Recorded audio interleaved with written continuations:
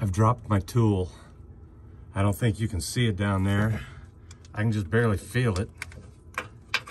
Oops. Tried poking at it with this magnet and dropped it down in there farther. So, I have an ingenious plan to get it out. Wish I could see it, but I know it's back there. If I reach back here, I can touch it. Oh, there it is. I can't possibly grab it down there, but look at that. Well, maybe I don't object to work mechanics gloves after all.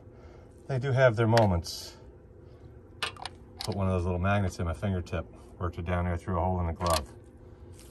Tool saved.